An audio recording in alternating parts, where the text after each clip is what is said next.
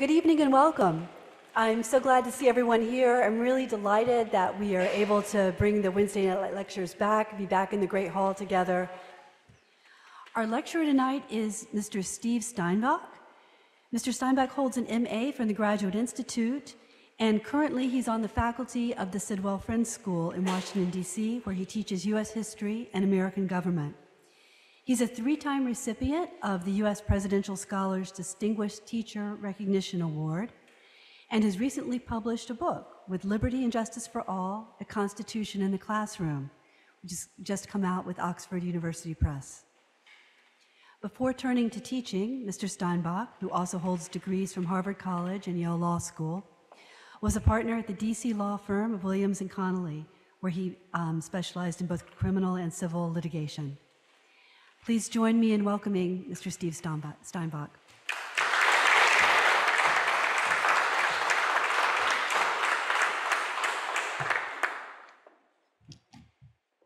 Thank you, Emily. Thank you to Steve Crockett, one of my tutors here when I was at St. John's. Thank you all for coming tonight. I'm honored and very nostalgic to be here this evening. I spent 4 very happy summers here at St. John's, driving back and forth from home in Washington, abandoning my wife and children in the process, but loving every minute here of immersing myself in reading and discussing the books we covered together in classes. In fact, in my time at St. John's, during seminars and preceptorials, gave me the opportunity to explore some texts in detail of special interest to me, particularly a preceptorial I took where we read all of the Federalist Papers together. So I'm so grateful for all of my wonderful teachers at St. John's and for all of our memorable classroom discussions. In my remarks tonight, I'd like to do 2 things. First, I'm briefly going to focus on the Constitution itself. I'm a little nervous about doing this because there are a couple of people toward the back of the room who actually brought the Constitution with them, but we'll see. The central question I'm going to frame is whether the Constitution qualifies as a great book belonging to the canon that we read here at St. John's. And then I'm going to offer 2 examples of teaching the Constitution to illustrate the document's central importance both in our classrooms and hopefully in our larger civic discourse. My intellectual interests in the Constitution actually date back to college, where I first studied American political philosophy, where I first read the records of the Philadelphia Convention of 1787 and the Federalist Papers and the Anti-Federalist essays. Eventually, as Emily said, I ended up practicing as a lawyer for many years. But after 25 years of doing that, I switched career paths and became a high school history teacher. And in fact, it was as a newish teacher that I attended the Graduate Institute here at St. John's. Throughout my years as a teacher, I've tried to integrate the Constitution into my classes. One can teach, there might be teachers out here, one can teach United States history through a variety of different lenses. Social history, economic history, political history, military history, maybe ideally some combination of all of that. But over time, I've become convinced that an essential and underappreciated part of our national story involves debates about the Constitution itself, what the text says, what the words mean, who gets included in the phrase, we the people, or not, what rights get included within the phrase, the blessings of liberty, or not. And that brings me to the first question I'd like to explore, and that's whether the Constitution qualifies as a particular St. John's type great book. If one asked the proverbial person on the street or in academia to name the greatest books in American history, only a few brave souls might mention the Constitution in the same breath as Moby Dick, or The Great Gatsby, or The Invisible Man. After all, our Constitution certainly isn't a work of fiction. It's not anywhere close to a non-fictional work of history. It's nowhere close to poetry. And nor is the Constitution a formal philosophical argument. It doesn't tell us how to run our Commonwealth. unlike maybe, Locke's Second Treatise or Hobbes' Leviathan or Rousseau's Social Contract. The Constitution doesn't begin to address deeper questions about how we should live or the nature of good and evil. And indeed, any core values that you can tease out of the Constitution aren't obvious, aren't universally accepted, and sometimes swing wildly back and forth over time. So I suppose one could try to classify the Constitution as nothing more than a legal document, a mere set of rules and regulations, or a contract, or perhaps even a glorified will that's been left to us by our ancestors and prevents us from doing what we want to do with the estate we inherited. And thinking even more disrespectfully, you could say the Constitution is simply a procedural manual, a cookbook.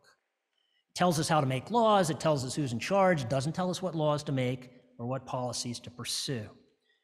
Or there are people who swing to completely the opposite side and consider the Constitution almost akin to some sort of sacred writ or holy scripture, in part because it contains lots of commandments, lots of do's and don'ts, in part because at least some people, I'm not part of this crowd, believe it to have been divinely inspired, but also because if you think about it, we keep this document in a secular temple, the National Archives. It's a darkened, vaulted, cathedral-like shrine where pilgrims pay homage to the text.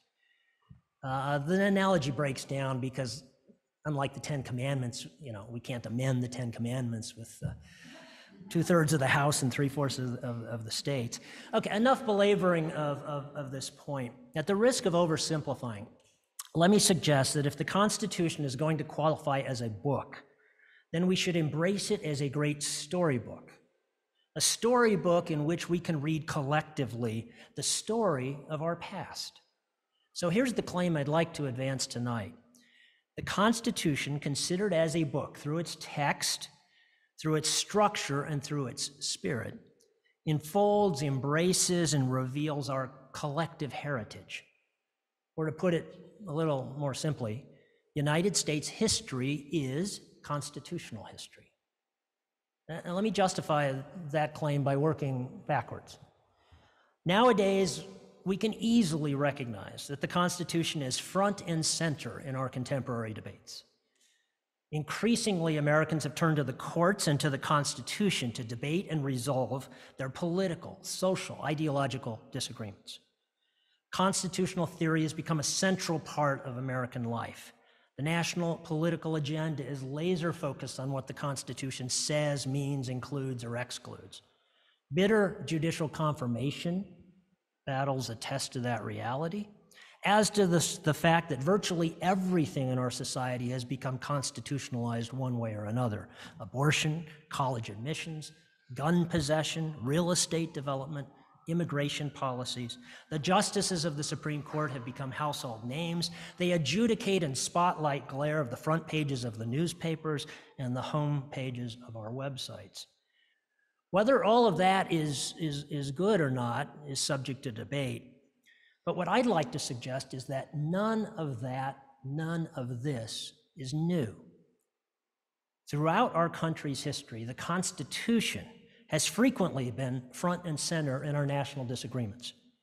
That is to say, our political controversies have frequently been grounded in and shaped by constitutional fights, or what I would refer to as constitutional moments. And that's the premise of the book project that Emily referred to. It's titled With Liberty and Justice for All, ? Because I think it's always been and continues to be an open question. The book features contributions from several constitutional scholars and a foreword from Justice Ruth Bader Ginsburg. The book argues that U.S. history has been shaped by dozens of controversies, so-called constitutional moments. And if you stop and think about it, you don't have to know a ton of American history to realize that so many such controversies come to mind.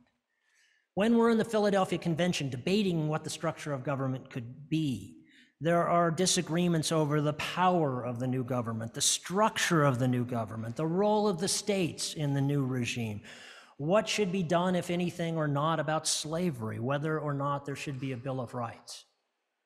And then once the government's up and running, brand new, it's not like the constitutional controversies have gone away. If anything, they're multiplied.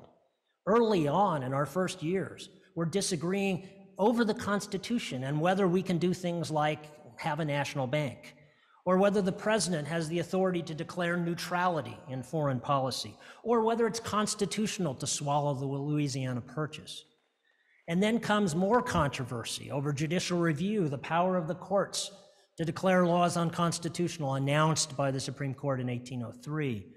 And there followed additional constitutional controversies over the tariff and whether states could nullify national laws, over the admission by Congress of Texas to the Union. And then the decades before and during the Civil War are really one vast constitutional seminar where we're discussing what the Constitution means in the context of the Fugitive Slave Act, or the Dred Scott decision, or the legitimacy of Southern secession, or how one can put down a domestic insurrection, and then ultimately and especially how to abolish slavery. And after the Civil War, the constitutional controversies continue. We've added to the Constitution the 13th, 14th, and 15th Amendment. What do they mean? What does the Supreme Court, in a series of cases that sort of retrench on those three amendments, what does the language mean according to the court in those years? And the list goes on.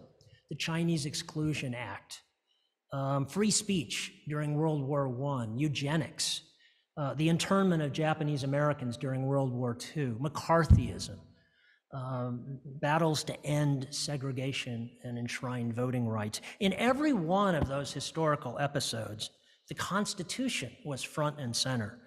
In every one of those episodes, we were fighting over who's to be included or not among we the people. We were fighting over which rights were to be included or not among the blessings of liberty. In other words, to repeat myself, United States history in so many ways is constitutional history. So by way of example, for the balance of my remarks, I'd like to focus on two such constitutional moments among many. The first goes all the way back to the 1790s, when Congress passes something called the Sedition Act. Here's the central question this 220-year-old episode still raises. When we vehemently disagree with each other, how can we keep the peace? When we vehemently disagree with each other politically, how can we keep the peace in this country? We live in partisan and polarized times, but arguably political animosities were even more intense during the 1790s.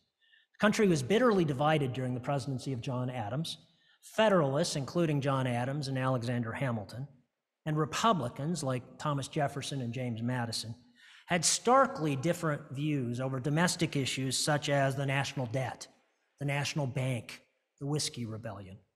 And the parties became further polarized over the excesses of the French Revolution, and then over United States foreign policy when in 1798 we ended up actually going to war with France.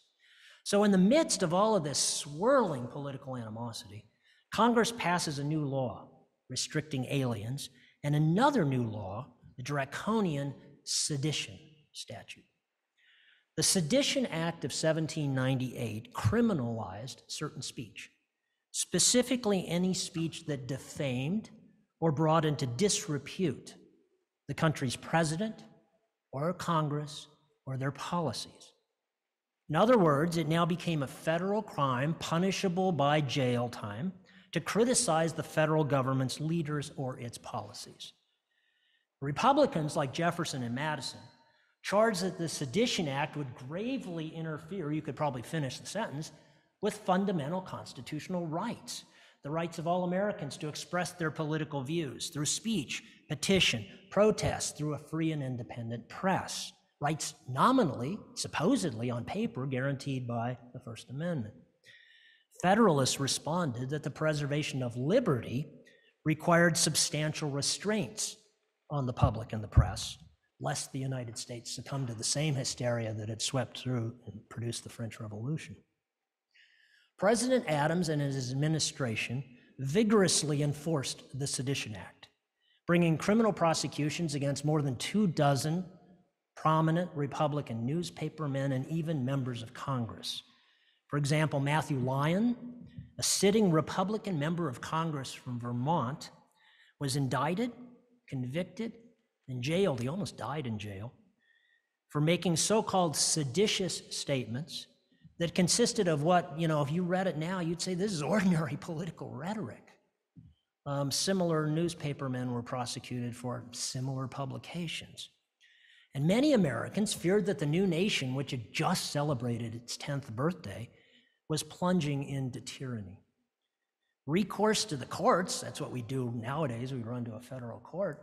No one did that back then. That became the norm only in the middle of the 20th century. So given the precarious political situation and lacking other acceptable alternatives, Jefferson and Madison resorted to turning the Constitution on its head. They urged Americans to look for protections for their liberties to state governments, not the national government. Writing in what became known eventually as the Virginia and Kentucky resolutions, Jefferson and Madison argued, and think about how this would play out if it were still accepted nowadays, they argued that each state possessed an inherent right, an inherent power to resist or to interpose against illegitimate acts of Congress, according to that state. In other words, states had the right to ignore or even nullify unconstitutional national laws. So often now, the Virginia and Kentucky resolutions are cited and condemned as dangerous precedents for things like states' rights and eventually Southern secession. But viewed in the context of their times, Jefferson and Madison were defending liberty against tyranny. They were using and reinterpreting the Constitution to protect bedrock fundamentals: free speech, free press, free elections. Now, eventually, the Federalists got booted from power by the voters. Jefferson was elected in 1800, and we experienced our first peaceful transfer of power. And then Jefferson gave his inaugural address, and he refers directly to the Sedition Act controversy with his ringing endorsement of political toleration. Maybe some of you recall this from Jefferson's first inaugural. All will bear in mind this sacred principle, that though the will of the majority is in all cases to prevail, that will to be rightful must be reasonable, that the minority possesses equal rights which equal law must protect, and to violate which would be oppression. Every difference of opinion is not a difference of principle. We have been called by different names, but we're brethren of the same principle. We are all Republicans. We are all Federalists, says Jefferson. The Sedition Act expired. Jefferson granted pardons to everyone. In fact, 40 years later, Congress even refunded all the fines that had been assessed. But lest you can conclude that this is a story with a happy ending, think again. Jefferson's president, a few years into his administration, he's upset, to say the least, because the Supreme Court is ruling against him consistently. And as it turns out, Jefferson pursues the one and, as so far, only attempt in our nation's history to impeach and remove a justice of the Supreme Court. He objects to some of the decisions and actions of Justice Samuel Chase, an ardent Federalist, and so Jefferson wants to remove him from the court. And Jefferson says that Chase should be removed because of his, quote, seditious attacks on the principles of our Constitution, which should not go unpunished, unquote. Soon enough, upon Jefferson's urging, the House votes to impeach Justice Chase. He's put on trial in the Senate. He barely survives, but only because some of Jefferson's fellow Republicans defect, falls a few votes short, and inadvertently establishes an important principle we've lived with ever since, that federal judges are removed from office only for misbehavior and not because we don't like what they decide. So what lessons can we learn now, today, from the Sedition Act controversy that's more than 2 centuries old? Or to repeat sort of my opening question, when we vehemently disagree with each other, how can we keep the peace? So here's some thoughts. An initial thought: when we anxiously bemoan our current political tensions, our divisions and animosities between red and blue, perhaps it's somewhat comforting to reflect that we've been there before and somehow have gotten through it. And indeed, many historians think the 1790s were far more dangerous politically than what we're presently experiencing. A second thought, the Sedition Act crisis forces us to acknowledge, as James Madison wrote in Federalist 48, that in the end, constitutional rights and protections are at bottom, quote, parchment barriers. They're paper tigers. They're written down, but they mean nothing if we don't live up to them. In the end, all constitutional ideas, free speech, free press, free debate, free elections, they're only as good as our collective actions as a people in living up to those ideals. Third, the Sedition Act controversy compels us to recognize, in retrospect, but gosh, even today, how small the gap can be between tolerating versus imprisoning our political adversaries. In an imperfect political world, we must strive to view our political adversaries as good faith opponents and not enemies. A fourth thought, the Sedition Act controversy teaches that, at least sometimes, escape valves can be found in creative constitutionalism. With no other salvation in sight to protect inestimable constitutional liberties, Jefferson and Madison attempted to stake out a new approach to federalism, seeking refuge in the states. Fifth, the Sedition Act controversy highlights also how easy it is to stray from our constitutional values and principles when it's our own political ox being gored. And now I'm thinking of Jefferson. It didn't take long for him to abandon the soaring rhetoric of his inauguration and to accuse a sitting Supreme Court justice of, quote, sedition, that very word that he campaigned against. A final observation. The constitutional crisis of the 1790s might cause us to question the extent to which we, the people, truly ever learn from history. After the United States entered World War I, President Woodrow Wilson and Congress enacted, yes, another Sedition Act. The Sedition Act of 1918 was much broader than the Sedition Act of 1798. They had learned some lessons. This made it a crime to speak or print anything disloyal or abusive about not only the president, but also the war effort, and anything abusive about the Constitution, or our nation's form of government, or our flag, or even the military uniform. And more than 2,000 Americans were prosecuted under the law. 1,000 of them were jailed, including most famously Eugene Debs. And there have been other threats to the nation's commitment to civil liberties, such as the internment of Japanese Americans, McCarthyism, the aftermath of 9/11. In 1964, in a landmark decision, the Supreme Court, looking back at the Sedition Act of 1798, declared that it had been effectively repealed in the court of history. But, sometimes one wonders. Let me shift to the other constitutional moment I've chosen to discuss, and that's the aftermath of the Supreme Court's infamous decision in 1857 of Dred Scott versus Sanford. And at the outset, I need to note that what I'm about to say, I've been thinking and writing about for more than a decade. So what I'm about to say was not intended and is not intended to be a commentary on any recent Supreme Court decisions. But I think you'll recognize some echoes from the past in today's debates, underscoring my overall point that really there's nothing much new under the constitutional sun, and that there is much we can learn from constitutional history. So to begin with a bit of quick background about the Dred Scott case. Dred Scott, an enslaved laborer from Missouri, was taken by his owner to live for brief periods of time in the free state of Illinois and then the free territory of Wisconsin. And he subsequently went to court and sued for his freedom. The Supreme Court ruled that Scott had no right to litigate, to be in the court in the first place, because he was not a citizen. And he was not a citizen and could never hope to become a citizen because he was not white. The soaring words of the Declaration, all men created equal, did not apply, said the court, to, quote, the enslaved African race. So too, Negroes, the court's word, were not included among we the people in the Constitution. Instead, Dred Scott and others, and I'm quoting here from the majority opinion, were beings of an inferior order and altogether unfit to associate with the white race, either in social or political relations, and so far inferior that they had no rights which the white man was bound to respect, and that the Negro might justly and lawfully be reduced to slavery for his benefit. As if this weren't enough, the court then proceeded to declare any efforts by Congress to try to restrict the spread of slavery, such as the Missouri Compromise of 1820, to be unconstitutional.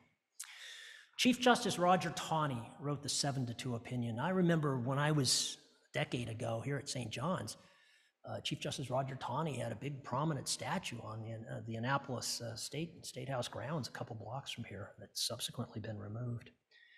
He was hoping to settle definitively slavery questions that had roiled the nation.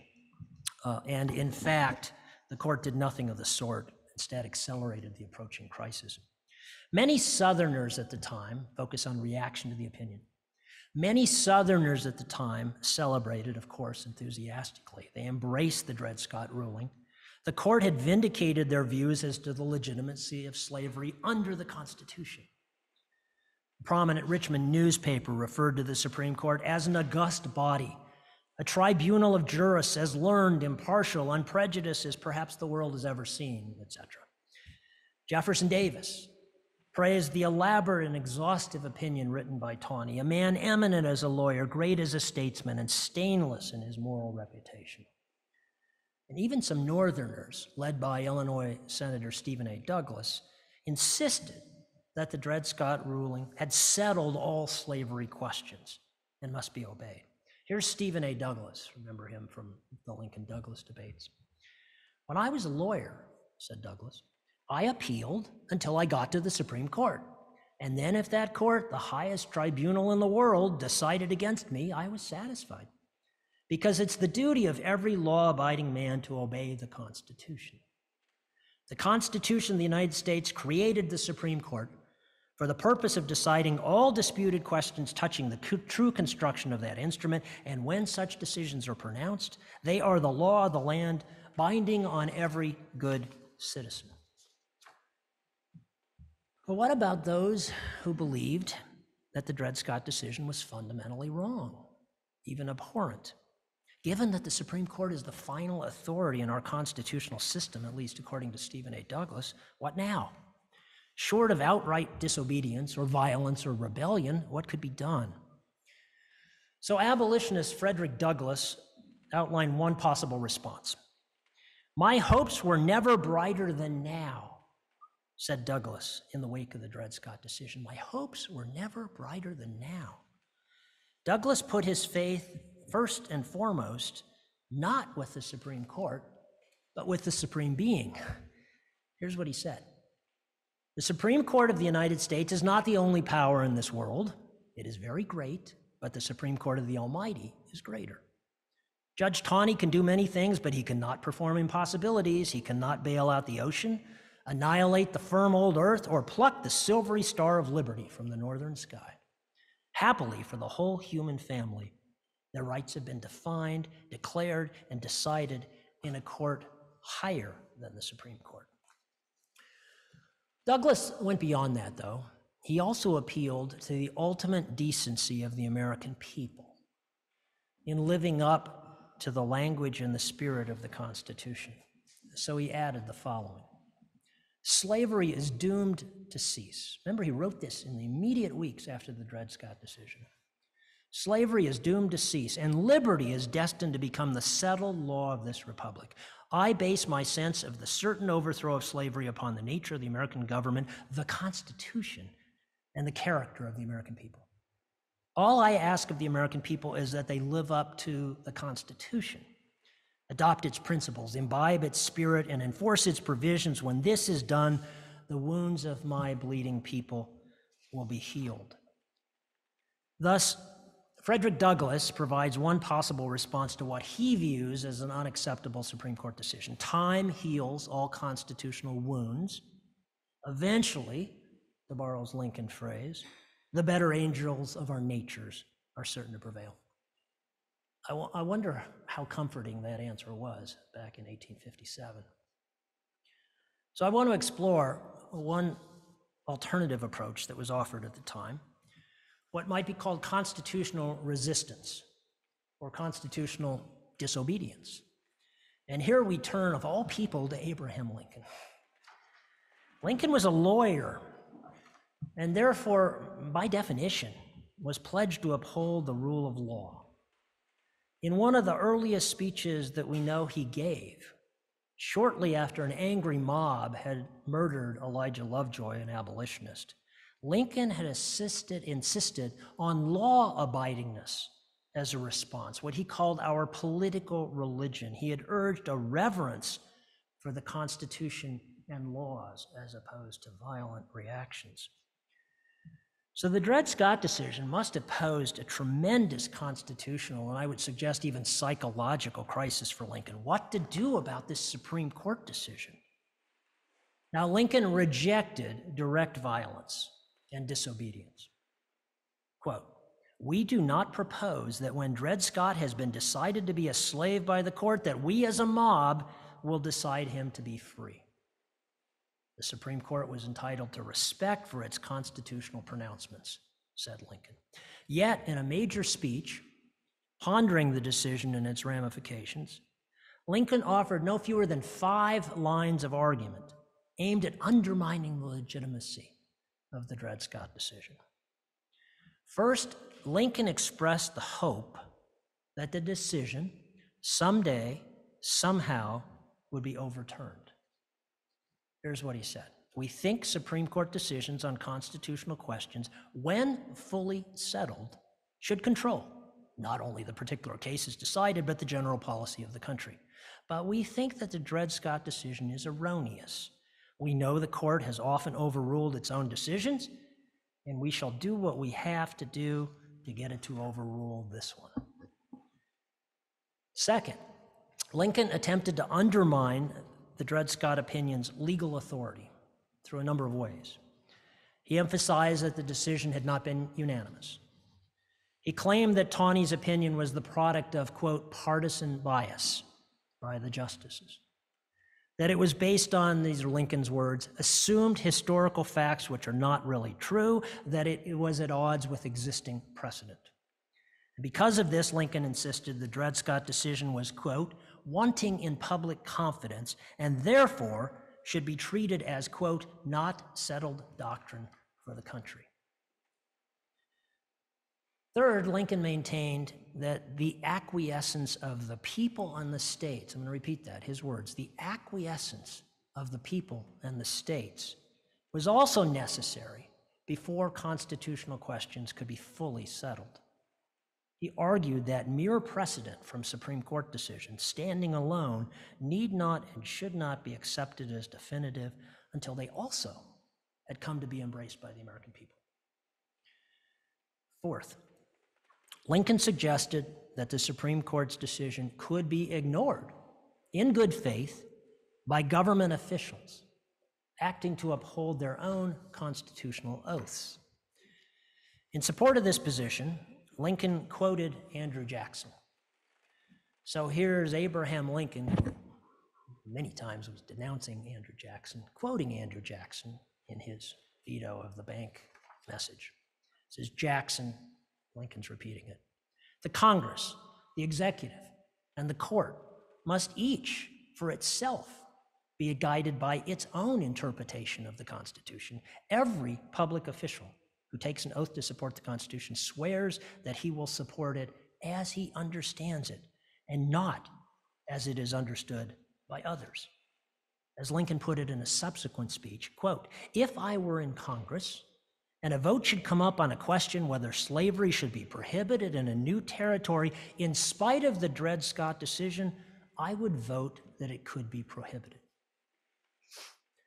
As a fifth and final response to the Dred Scott ruling, Lincoln invoked the Declaration of Independence, not the Constitution, as the true embodiment of our nation's values. Said Lincoln, "I think the authors of that notable instrument," he was talking about the Declaration, not the Constitution, "intended to include all men.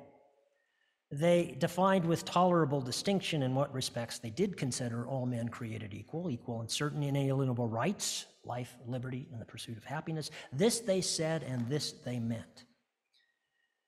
In sum, I would suggest Abraham Lincoln continued to respect the rule of law.